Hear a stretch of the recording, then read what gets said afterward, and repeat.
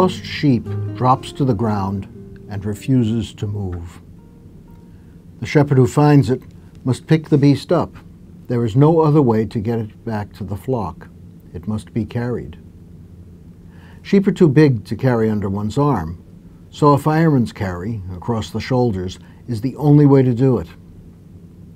Since in Jesus' world a lost sheep was probably in a rocky desert, a shepherd staggering along with one on his shoulders would have risked sprained ankles or worse.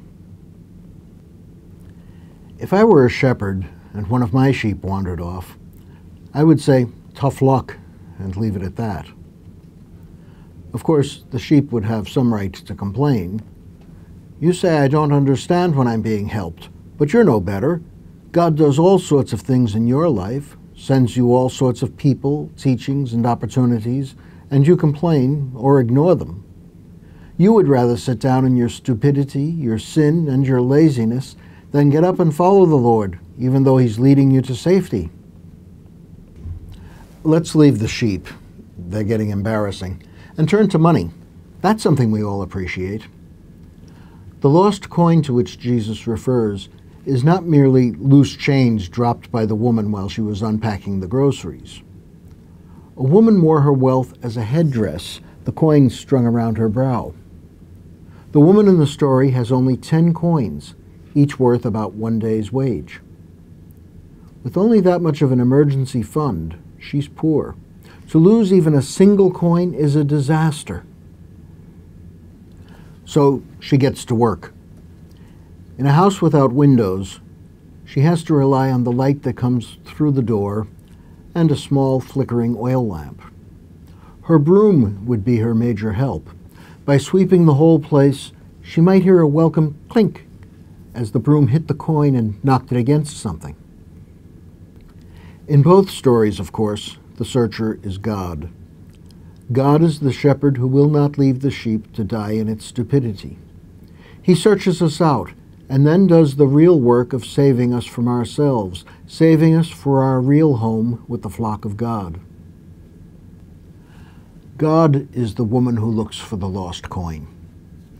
Jesus had no trouble speaking of God as a woman, and the early church had no trouble passing on the tradition that He did so, something that might shock many today. God will do all in her power to bring us back to her. We can lose ourselves in all the dark places of the world and of our hearts, but she will be persistent. And finally, God is the loving Father who embraces His wayward Son and welcomes him home to a feast. Why? Why should God take such trouble with me? I'm not worth the effort. I'm stupid, wandering away from the way I know leads to full life. I'm lost more often than not, or rather, I lose myself. Yet, God keeps coming after me, offering forgiveness and wisdom. The reason could not be in myself. Someone so perverse as I cannot deserve God's searching love, but I receive it all the same. It can only be because God loves me, regardless of how I act. I tend to view the Christian life as a project, something to be achieved. We draw up lists of things to do, work for justice, say our prayers, share the Eucharist, contribute to charity and the collection basket. All of that is nonsense compared to what Christianity is really all about. God, the shepherd, who will never abandon me when I stray. God, the housewife, who will search me out wherever I may get lost. God, the Father, who will always forgive and welcome me.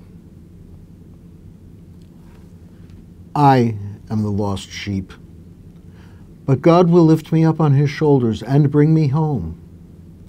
I am the lost coin, but God will hunt me down till she holds me once again. I am the wandering son, but God welcomes me home. This is the gospel. One scholar describes today's passage as the distilled essence of the good news, the gospel within the gospel. God is merciful not to humankind, but to lost, bewildered, stupid, unlovable me.